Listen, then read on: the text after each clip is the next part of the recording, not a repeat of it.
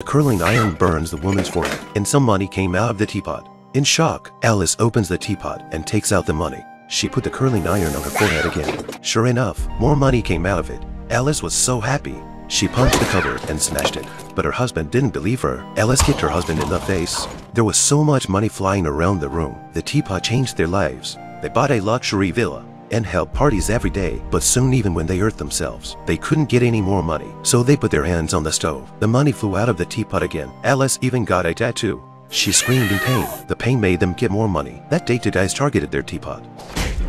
They stomped on her husband and threatened Alice to hand over the teapot. Alice lied that the teapot had been sold, and she gave some money to them to make them go away. But at night, they came back to Alice's house. They stole all the money. Alice fought with them. They could only knock her out. Alice was poor again. She could only continue to use the teapot to earn money. There was only one bill in the teapot. She was not satisfied.